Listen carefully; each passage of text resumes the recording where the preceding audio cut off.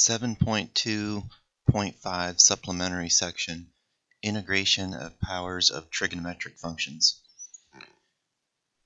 So this is a section that I'm supplementing this textbook with, where we're going to discuss integration of powers of all the different trig functions and combinations of those functions. So you've already seen some of these before. If you think, for example, about something simple like sine squared x, we know that we have an identity for that. That is, sine squared of x is 1 minus the cosine of 2x over 2. And from there, we know that we can integrate with simple u substitution. Similarly, we had another identity that allowed us in Calc 1 to integrate cosine squared. And it was that other power reducing identity that said cosine squared was 1 plus cosine of 2x over 2. Alright, so the question would be, what happens when I try to integrate other powers of sine or cosine? So for example, what would happen if I tried to integrate an odd power of sine? And you've seen this before too. I realize that since there's an odd number of sines, I can split off two of them, which leaves that leftover one. And I can convert the sine squared to 1 minus cosine squared x. Okay, and that's great because that splits into integral of sine x minus integral of cosine squared x sine x. This one's easy, and I realize the second one will be pretty easy if I do a simple u substitution of u equals cosine x, so that du equals minus sine x dx, which means with the correct sign adjustment, this last integral is a u squared du. So the idea again there is if I have an odd number of sines or cosines, I can split one off. The leftover will be an even number of factors. That even number of factors can be converted to the other trig function, that is, sines could be converted to cosines or vice versa through the identity sine squared of x plus cosine squared of x equals 1. And then the leftover standalone trig function at the end becomes my du. What would happen if both powers were even? Or what I mean is, what if I was integrating sine to the fourth of x, so an even power of a trig function? And so what I mean by both powers is, well, again, I can split off a sine squared and another sine squared. And I know from there that each of those sine squareds could be converted to 1 minus cosine 2x over 2. And of course, there would be two of them then. I can expand that, and of course when I do there will be a 1/4, and then the tops when distributed will be 1 minus 2 cosine 2x plus cosine squared 2x. And you should notice that this integration is simple, this integration is simple, and then the question, how would I integrate that part? That is, how do I integrate cosine squared 2x? Well, I've changed the argument, but it's still a square of a trig function, which means, again, I would want to use one of these power-reducing formulas. It's just that now this would become integral 1 plus cosine 4x over 2. And from there, a simple substitution will get me to my answer. So you should have actually seen all of this in Calc 1, that is, integrating even and odd powers of sine and cosine. Let's look at what would happen if you put sines and cosines together. Let's say we had sine cubed x times cosine to the fourth of x. That is where I am putting an odd power of one of the trig functions against an even power of the other function. Well, again, as you look at more and more of these examples, you'll start to get a feel for the trick that works in each instance. And the thing I should be keying on here is when I see that one of these has an odd power, it always means that I can split off one of those. There will be an even number left over when I do that. That even number of factors can be converted to another trig function, usually using one of the Pythagorean identities. Again, in this case, since it's sines and cosines, we would be talking about that sine squared plus cosine squared equals 1 identity. If I split off one of those three sines, then it will leave me with sine squared x, cosine fourth x, with a leftover sine x. I already realized that if u was cosine x, then this part would be u to the fourth, and then if I put a negative in front of that, that would be my du. Okay, the problem is I need this converted to cosines as well. But again, since that's an even number of sines, I know that I can convert sine squared to 1 minus cosine squared. And like we said, we know that if we put a minus in front of that sine x, that would make a du if our u was cosine x. And of course, that's precisely what we've got. When we distribute, we have cosine fourth x minus cosine sixth x times negative sine x dx. Using this substitution, it looks like we've got u to the fourth minus u to the sixth du, which is an easy integration. Okay, that's what it would look like if I put an odd power against an even power. Now, in this video, we're not going to go through excuse me, every conceivable combination of even and odd powers. There's just too many parity combinations to check there, but we'll go through enough so that you get the general pattern. If we finish out the sine and cosine possibilities, we just did odd and even. What if we had odd and odd? That is, what if we had sine cubed of x times cosine fifth x? Well, it's actually the same as the last case. I can split off one of those odd number of factors for either sine or cosine. When I do, there'll be an even leftover. Okay, which one should I split? Well, think it through. If I were to split off a cosine, like so, then of course we're thinking this will be the du for sine, which means I'm thinking ahead to making u sine x. Okay, but if I do that, it means I'm going to have to convert that cosine to the fourth to sines. Okay, notice to do that, I'm going to have to write cosine fourth as 1 minus sine squared squared. Nothing wrong with that, but my alternative is to split one of the sines off from the sine cubed, which would give me sine squared times cosine fourth times a sine. And now I realize that this is my perspective du, and it looks like my u would be the cosine fourth, or cosine rather, which means I would just need to convert that sine squared to cosine. And you notice that's a little bit easier. That is, I can write this integral as 1 minus cosine squared times cosine fourth. And basically that's the integral we were looking at on the previous page.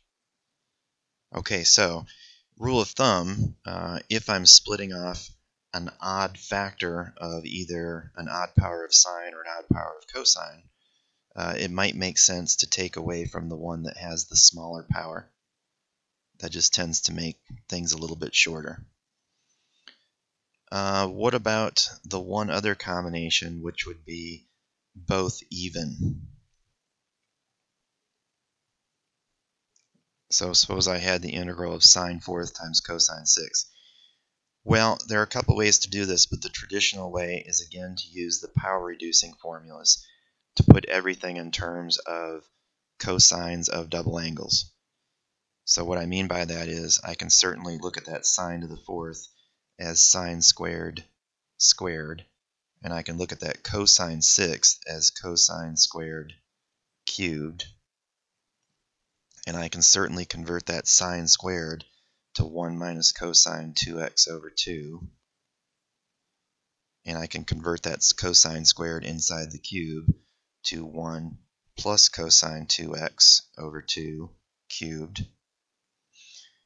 Okay, now, of course, when I multiply that all out, I am going to end up with actually an 32 in the bottom, and a 1 minus cosine 2x squared times a 1 plus cosine 2x cubed. Now, I won't finish this one all the way out, but I'll just say that in the next step, you know you're going to have to FOIL or distribute everything out. When you do, you're going to end up with a 1 minus a 2 cosine 2x plus a cosine squared 2x plus a 1 plus a 3 cosine 2x plus a 3 cosine squared 2x plus a cosine cubed 2x.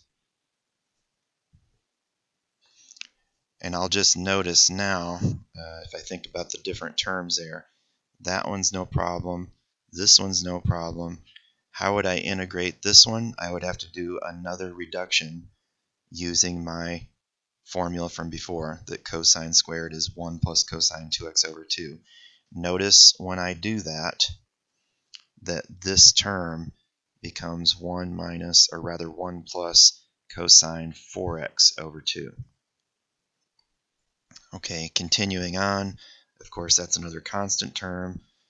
That's another easy integration. Actually, you do notice there are like terms here all over the place. Okay, what does that get us down to here at the end? Well, we have a square function again. Well, that's like the one we just did here. Those are like terms. So that leaves just this one at the end, which is that cosine cubed 2x. Well, on the previous page, we talked about how to integrate an odd power of cosine. So ultimately, some of these different combinations will lead you to other combinations that you have simple methods of solution for. Alright, so that kind of takes us through all the sine and cosine combinations. So let's think about some of the other trig functions now. For example, let's move to the next of the three basic trig functions. Let's look at tangent raised to various powers. And there's really, of course, just the two cases. How do I integrate an even power? How do I integrate an odd power?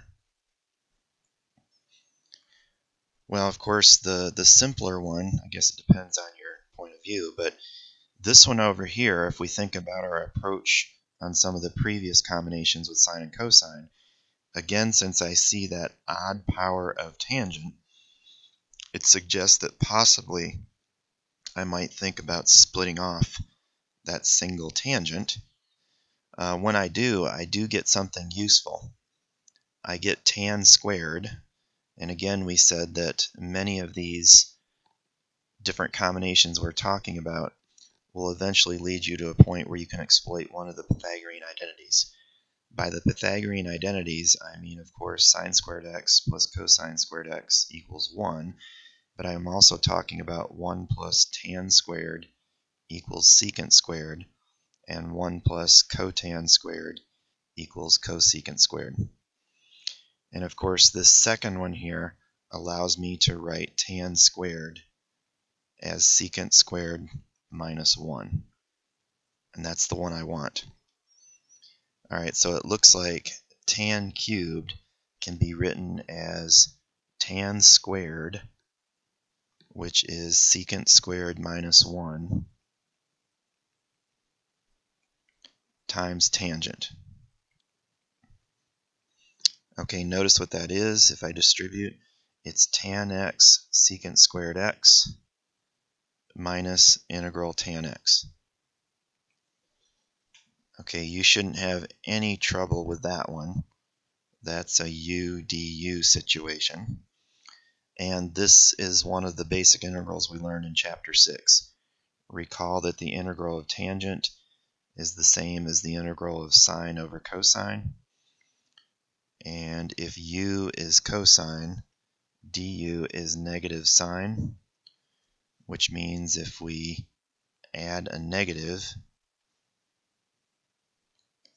then this precisely becomes 1 over u du, which is negative ln u, absolute value. So our antiderivative for tangent is negative ln of u, which is cosine x. And of course, that's how I would handle that part. Okay, what about the other case where we're taking the integral of an even power of tangent? Well, let's do the same thing we just did over here. We have that tan squared sitting there all by itself. If I just immediately applied the Pythagorean identity and converted that tan squared to a secant squared minus 1, I get the integral of secant squared minus the integral of 1. And of course, I know this is just tangent, and I know this is just x. What would happen, for example, if the power was a little bit larger, but still even? I would still split off that tangent squared, which means the leftover would be even this time. I would still want to convert at least one of those tangent squareds to a secant squared. Okay, what does that leave me? If I distribute, I have tan squared x secant squared x minus integral tan squared x. Well, again, when I look at this first integral, I recognize that as a u squared du form. Oops, forgot my dx. What about integral of tan squared? Well, that's the one we just did up here. So it's a bit recursive there. You're going to end up evaluating an integral of tan squared if this power you start with is even. You will eventually chew it down to one of those at the end. Alright, so I'll just point out, without doing any examples here, that integrals of powers of cotangent would follow similar patterns, simply because the derivative of cotangent is negative cosecant squared, and we have that similar Pythagorean identity that says 1 plus cotangent squared is equal to cosecant squared. So the pattern on integrating powers of cotangent, the patterns would be exactly the same as the patterns for integrating powers of tangent. Alright, so let's summarize what we've got so far. We've got methods for integrating powers of sine, powers of cosine, powers of tangent, powers of cotangent, powers of, or combinations of powers of sine and cosine. So if we're still trying to round out the list of basic forms, the next thing would be integrals of powers of, let's say, secant. And I'll just say once we figure out how to do that, the patterns for cosecant are similar. So what we're talking about is, how do I integrate powers of secant? And let's say we did something like secant fourth, just to see what it looks like when we're talking about integrating an even power. Well, again, you're starting to get the experience now, and you have these cues that you keep seeing. If I see an even power of secant, my first thought is to split off an even power of secant. Okay, and I know that there's two reasons that might be useful. Number one is that secant squared is the derivative of tangent, and I know any even power of secant can be converted to tangents via that identity 1 plus tan squared equals secant squared. So in this case, I can convert that secant squared to 1 plus tan squared And that's perfect because I realize that that secant squared will be the derivative of tangent, which means we're looking at integral secant squared plus integral tan squared secant squared.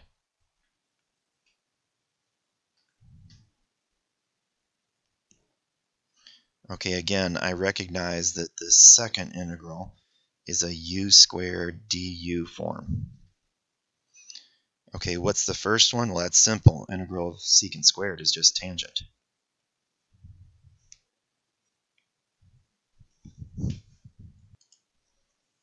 And again, just to remind you what would happen if that power was greater. For example, if I had something like secant 8, well, again, if I split off a secant squared, I know that secant squared can be a derivative for tangent. When I split off the secant squared, since this power is even, the leftover part is also even. If that leftover part is even, then I know that can be converted to tangents. Specifically, I know secant 6x is secant squared, which is 1 plus tan squared, cubed. And then, of course, when I integrate that, I'm going to distribute out the 1 plus tan squared cubed. I'm going to get 1 plus 3 tan squared x plus 3 tan fourth x plus tan 6x. And now you should recognize that this really looks like, well, first of all, this one, when I distribute, is just going to be integral of secant squared, which is tangent. But then you should recognize that when I put this one against the secant, that's a u squared du form. This is a u to the fourth du form. This is a u to the sixth du form. All right, so that means the other question is, what happens when I try to integrate an odd power of secant? So what happens when we look at something like secant cubed? Okay, this is the first one that presents a little difficulty. So what have we been saying? If we have secant cubed, so at least two of them, we can certainly split off a secant squared. That leaves a secant. Okay, immediately, what's the problem?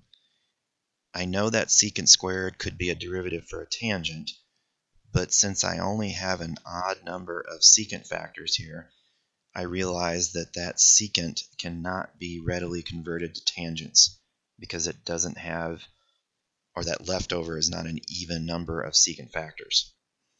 So the things we've been doing in the earlier examples don't quite work. We could try integration by parts, and the two parts could be secant and secant squared, because at this point that's really the only other technique we've got that looks like it might be applicable here. Alright, so the question is, if I was going to do integration by parts, which part would be which? I need to pick a u, I need to pick a v prime. Just remember, the v prime needs to be something that I can integrate, and it would be nice if when I integrated it, it integrated to something simpler than v prime already is. Similarly for u, I know I'm going to end up taking u prime, and I would like u prime to be simpler than u, if possible. So notice it is possible to integrate both of these. We know the antiderivative of secant squared. We know that's tangent. We know the integral of secant. We derived that in the last chapter. All right, one thing is clear just from cursory inspection. I probably don't want to let v prime be secant, because look at what the antiderivative looks like.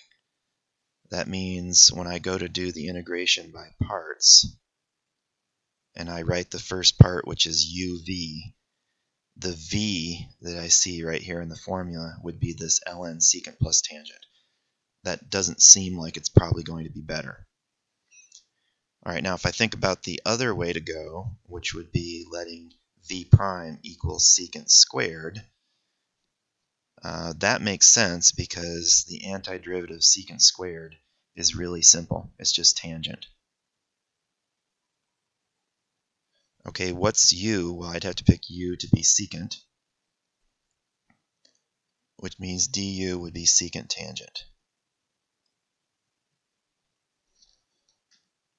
Alright, so let's put that together.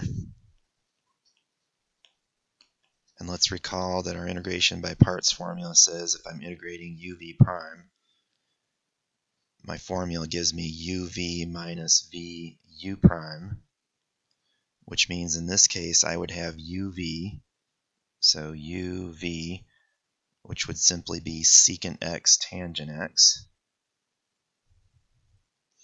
minus integral v, which is tan x, u prime, which is secant x tangent x, which means, of course, what I really have there is tan squared times secant. So let me change that to tan squared secant.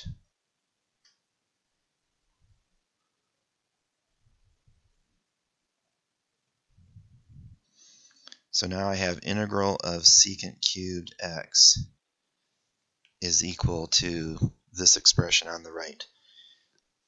Alright, so when I look at this last integral, I immediately see the cue that there's a tangent squared there, which I know could be converted to secant squared minus 1.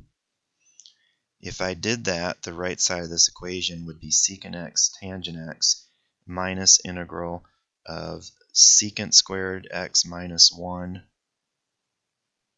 times secant. And when I distribute, that would give me secant cubed x minus secant.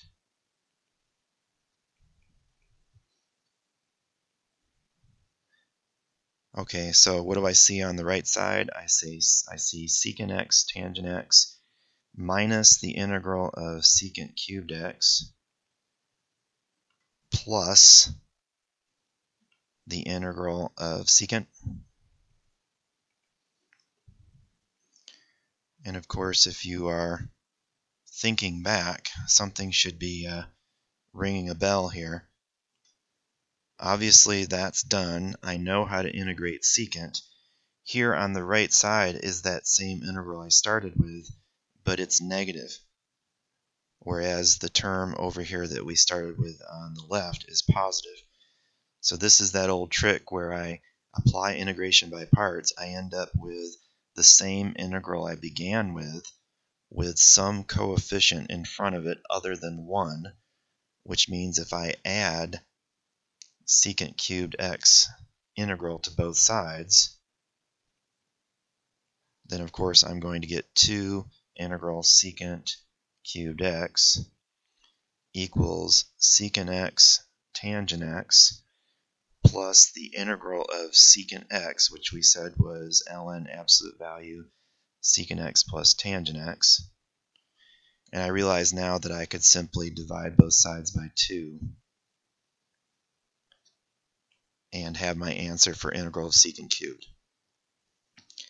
So the upshot here is the answer to the question, how do I handle the integral of secant mx when m is odd, is that I need to do integration by parts. And I'll just tell you, when m is 3, which is the first odd power that makes sense for us to look at, we had to do integration by parts once. If you end up having to do m equals 5, you would have to do it twice. M equals 7 would involve doing it 3 times. And in your homework, you're going to have to do integration by parts for a secant, odd power secant, at least as big as 5, at least once.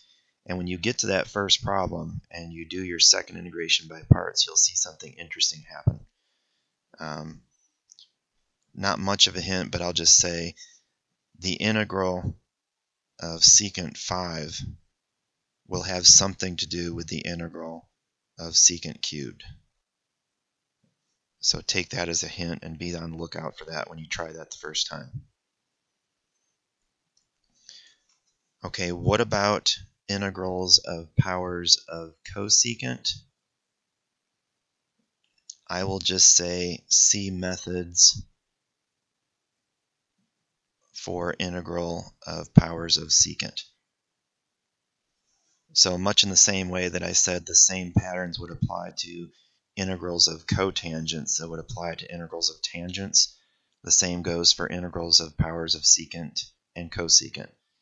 All the same little tricks we just pulled out for even and odd powers of secant would apply for even and odd powers of cosecant. All right, now what does that give us? We're building the list. We've got sines, cosines, tangents, cotangents, secants, cosecants. We've looked at how to build patterns for combinations of powers of sine and cosine. So now the only question that's left is, let's say, combinations of other functions. In particular, we're talking about secant, cosecant, tangent, and cotangent. All right, so let's look at a few examples of that to see what happened. And it does turn out that even though there are many, many different combinations you can build out of all 6 trig functions, they do sort of reduce to a limited set of cases. So the first thing I want to look at is combinations of tangent and secant. Let's look at those first. So we'll look at 3 examples. Let's look at the integral of tan 5th x secant 4th x, which of course is an odd and an even, but specifically it's an odd on the tangent and an even power on the secant. Okay, let's think back to all of the approaches we've taken so far. There are 2 things you should be thinking about.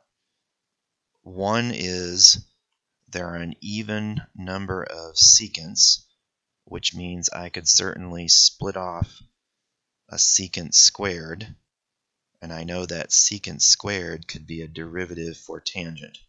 There's one way I could go.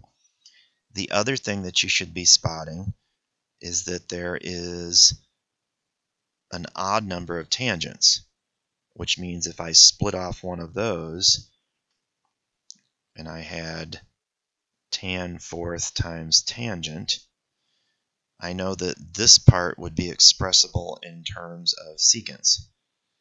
Now the only problem here is that, well, if I express that in terms of secants, and you have the secant 4th there, I would still have that tangent left over, and then what do you do with it?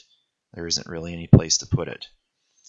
This first approach seems to make sense though, because again, that secant squared could be a derivative of tangent, and what's left over here out of this secant 4th? It's another secant squared, and I know that can be converted to 1 plus tan squared. So putting all that together, we're saying that among the 2 things I could try, the one that seems to make sense with what I've got to work with is to split off a secant squared. And I already see this would be like a u to the 5th, and that would be like a du. But of course, I know this part is also tangents. It's 1 plus tan squared. So what I really have is tan 5th times 1 plus tan squared, secant squared, which means I have tan 5th plus tan 7th. And then what I have there is u to the 5th plus u to the 7th du, which means what I end up with is tan 6th over 6 plus tan 7th over 7, and that's my antiderivative. Okay, so that's an odd and even combination where the even is on the secant, the odd's on the tangent. I'm saying it that way because it might be a little different if I switch those around. So let's look at the other even-odd combination.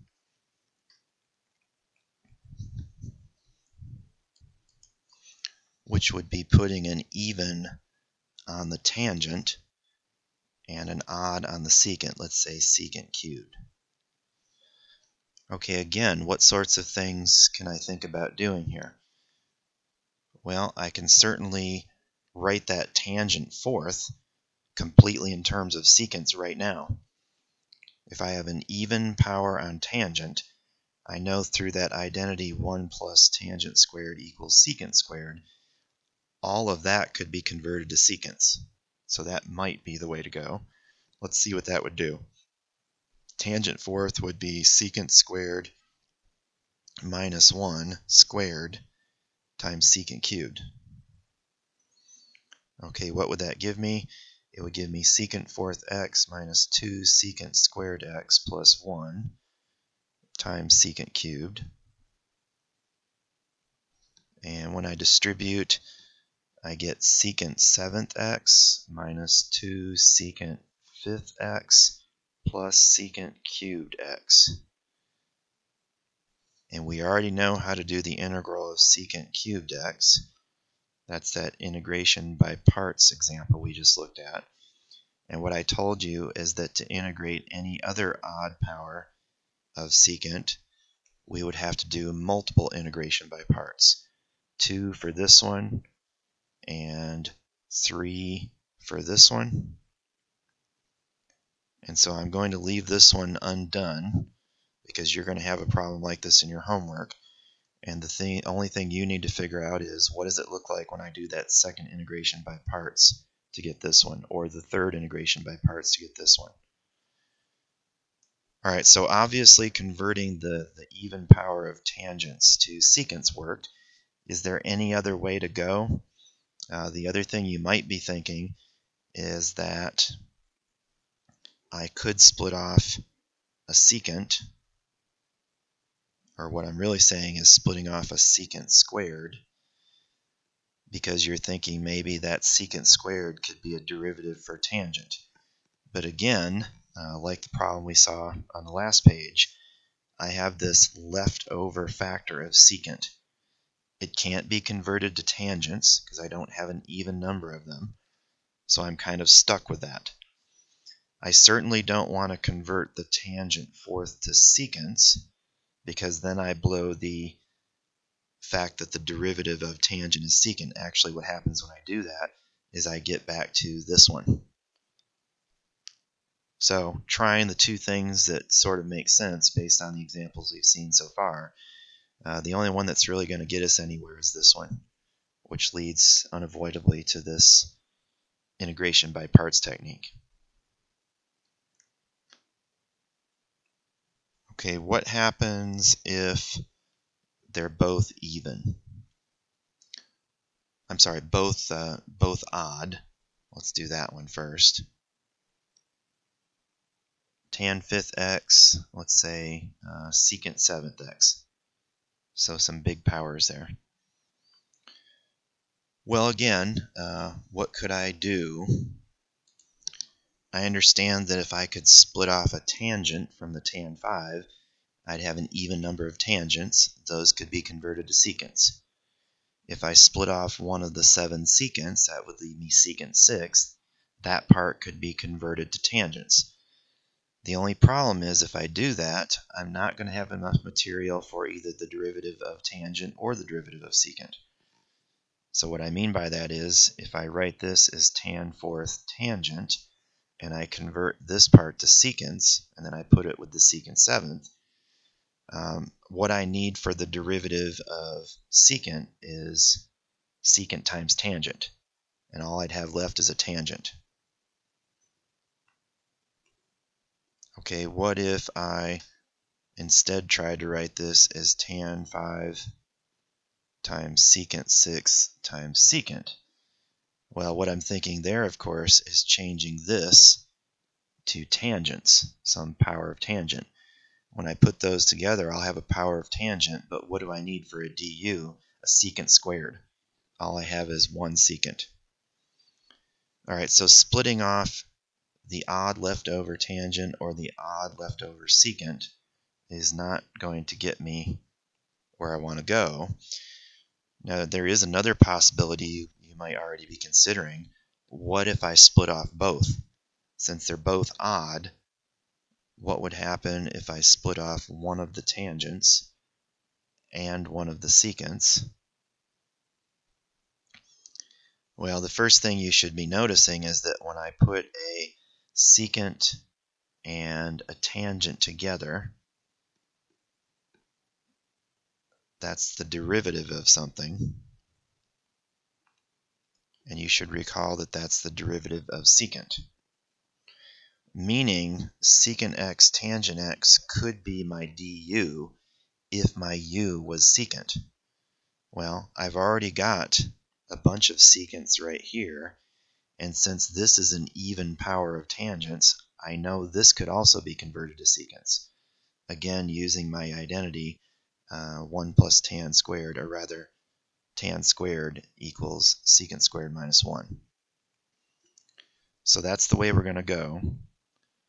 We're going to convert that tan fourth to secant squared x minus 1 squared times secant x, secant 6x, times tangent secant, or secant tangent.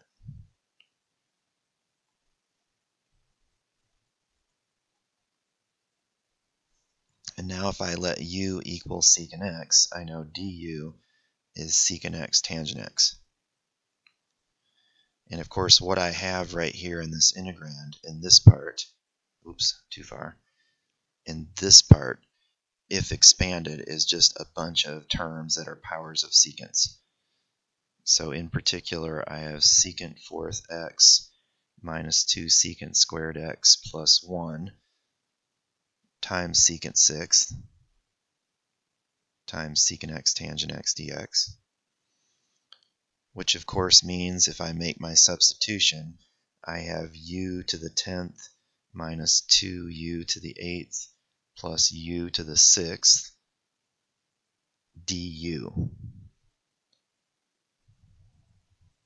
And from there, it's easy power rule application. Okay, now what's the only one we didn't cover here yet? It's the one I started to say a minute ago. It's what if both powers are even? So what if I had a tan fourth and let's say a secant fourth? Well, you should see that of the 4 that we've talked about here, including this one, now that we've looked at the other 3 cases, this one should jump right out at you. I realize that since there's an even number of tangents and secants, I could split off 2 secants or 2 tangents. And of course, the real simple one is if I split off 2 of those secants, again, I know this becomes a du if u is tangent. And again, since this part that's left over is an even power of secant, I realize that can be written in terms of tangent. Secant squared is equal to 1 plus tan squared. Okay, so what does that give me? Again, expanding, I get tan fourth, and I get tan sixth. And I have precisely a u to the 4th plus u to the 6th du pattern there.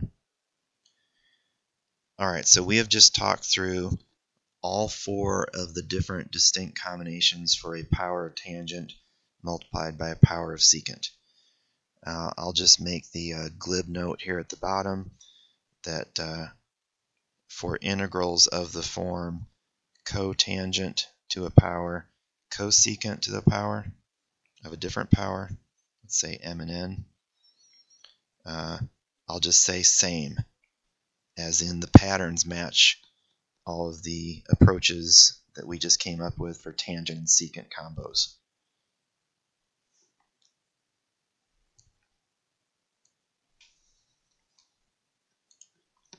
Okay, now, just to summarize where we're at, we can definitely handle integrations of powers of sine and cosine and tangent and secant and cosecant and cotangent.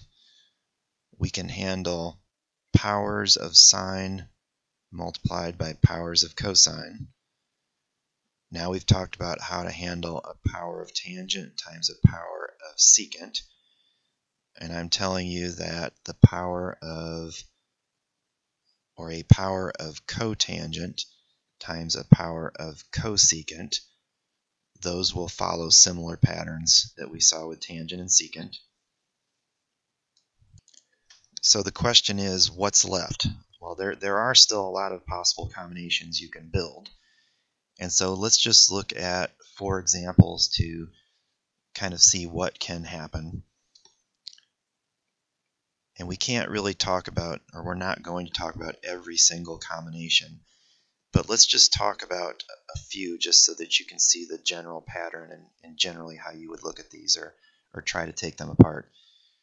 So let's look at something like sine 5th x times cosecant 7th x. Okay, now, it's one of the other combinations I could do, but if you think about what the relationship between sine and cosecant is, you should right away see that this is a super simple integral. If I just think about what cosecant is and rewrite it in a way that relates it to sine, well, of course, I know cosecant is just the reciprocal of sine. And so, of course, what I've got here really is the integral of 1 over sine squared. But, of course, what's 1 over sine? That's just cosecant. So this is really just the integral of cosecant squared. And that's a simple basic integration that gets me minus cotangent. So what I'm suggesting with this example is that when you see a pairing of something like a sine function and a cosecant function, if there's a reciprocal relationship, which there is between sine and cosecant, or cosine and secant, or tangent and cotangent, for example, then when I put these things together, there's going to be a bunch of cancellations, and I'm going to be able to reduce it to a fraction that contains a power of just one trig function. If that power is already in the top, great.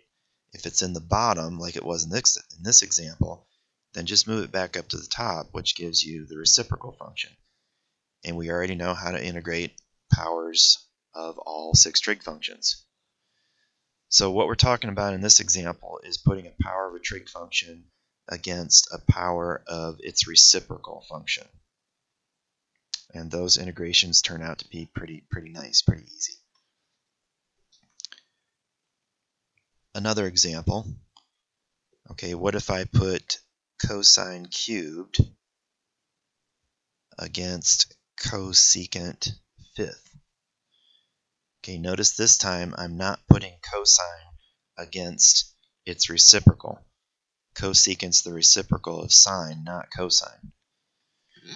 Well, again, though, I should at least try to rewrite this in a way where I can see more clearly what's actually there. So, since we're used to thinking in terms of sines and cosines and tangents so much, it'll be really plain if I move that cosecant 5th to the bottom and make it sine 5th.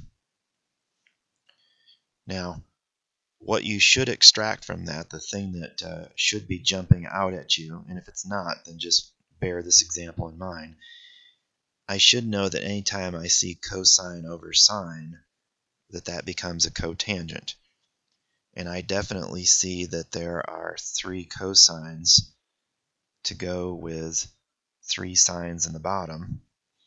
And what's left, of course, is 2 sines in the bottom.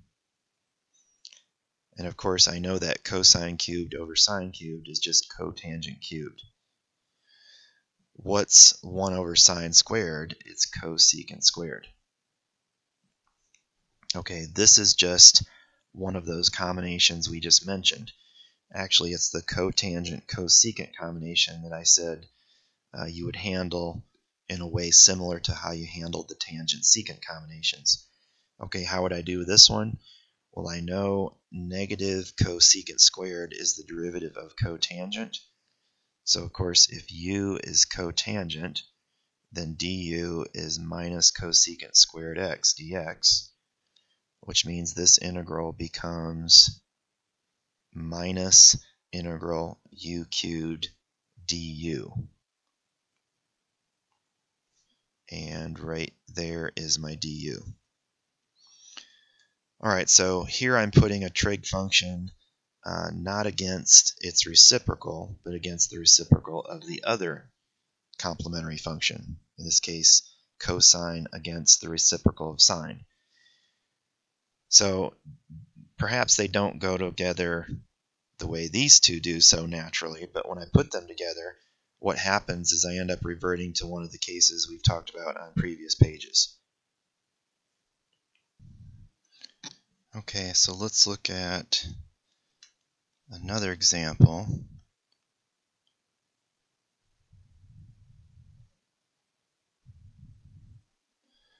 And let's see, what haven't we done?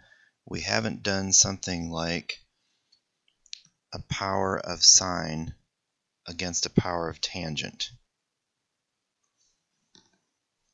Now, if it was tangent secant, of course we know how to handle that.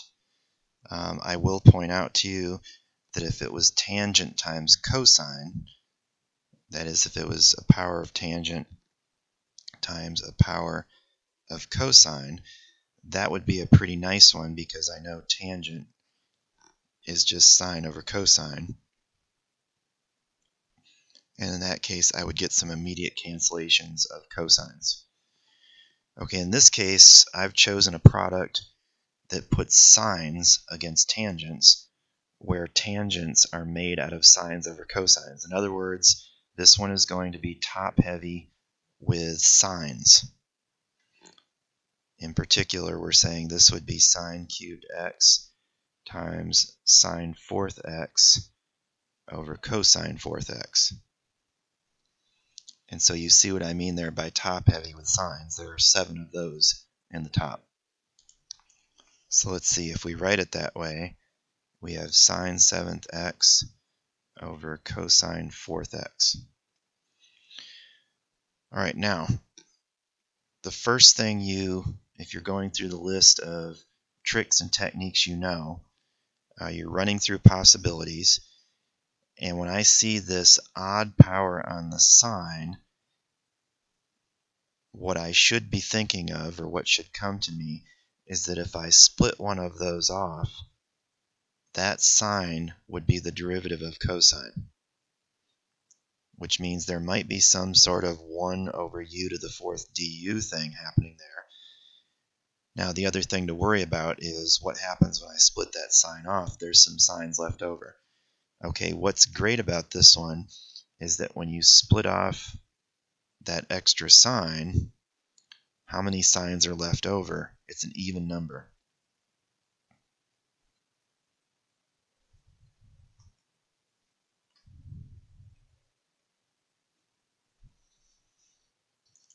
Now, I don't really want to convert any of this back to tangents because that'll just take me back to where I started. But what I can do is exchange these sines for cosines. So what I mean by that is I could rewrite this as 1 minus cosine squared x cubed. That would give me sine 6x over cosine 4th x times sine x. Okay, why am I doing that? Because I realize if I can exchange those sines in the top for cosines, then this entire function right here ends up being function of cosines, various powers of cosines.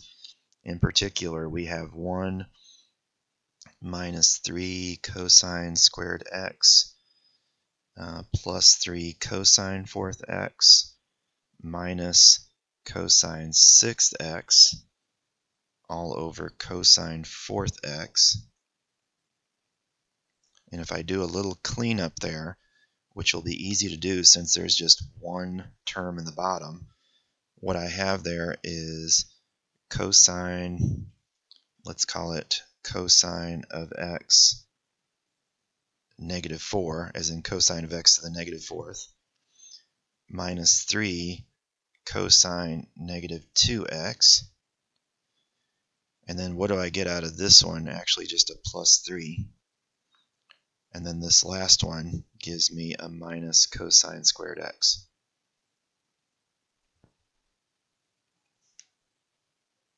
Now, of course, I realize that sine is the derivative of cosine, which means if I put a minus right there, then what I end up with is a minus integral u to the minus 4 minus 3 u to the minus 2 plus 3 minus u squared du.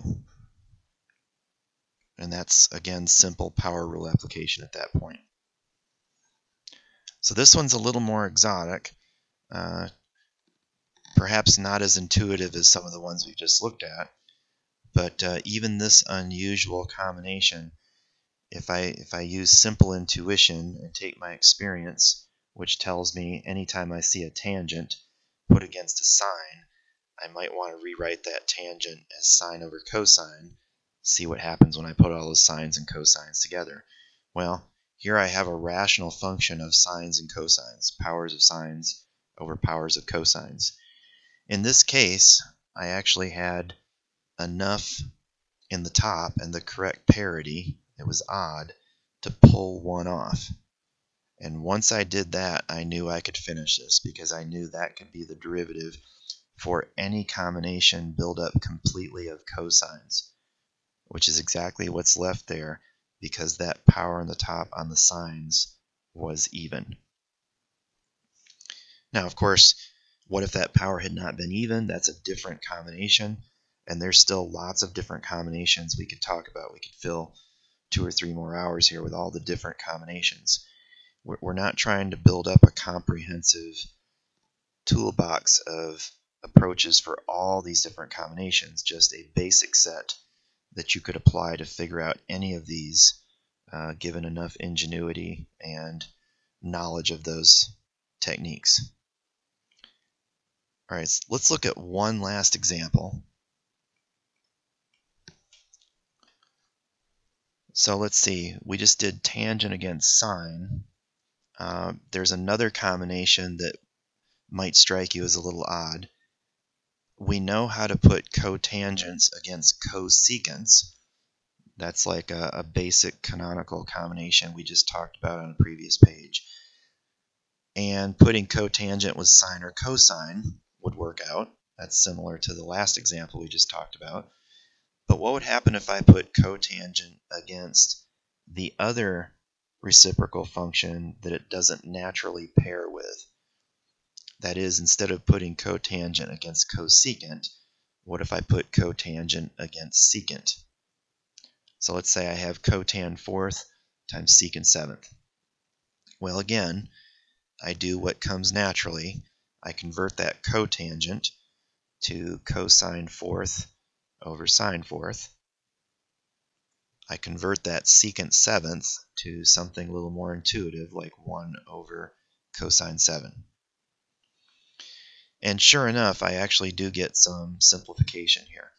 I get those 4 cosines to cancel out with 4 of those cosines in the bottom. So what I end up with is integral 1 over sine fourth x cosine cubed x. Okay, now we haven't seen this combination before. We know how to integrate a combination of a power of sine times a power of cosine. But now I've flipped that where the 2 of those are in the denominator. And that is definitely not something we've looked at yet. Alright, I'll just tell you that this last one is an example to show you that there are limitations to what we can do. So if you try to apply all the different techniques and strategies we've just talked about in these previous examples, you're not going to get anywhere with this problem. Okay, there is a technique for doing this one, and we'll talk about it in a later section in this chapter. And that general technique we talk about there will more or less handle all of the other weird combinations that can't be handled by the basic approaches we've talked about in this section. So we'll just say this is going to be covered by a special substitution. and we'll do that in a later section. And so when we get there, maybe we'll remember to come back and look at this one and see how to handle this type. Okay, good place to stop. Let me know if you have any questions.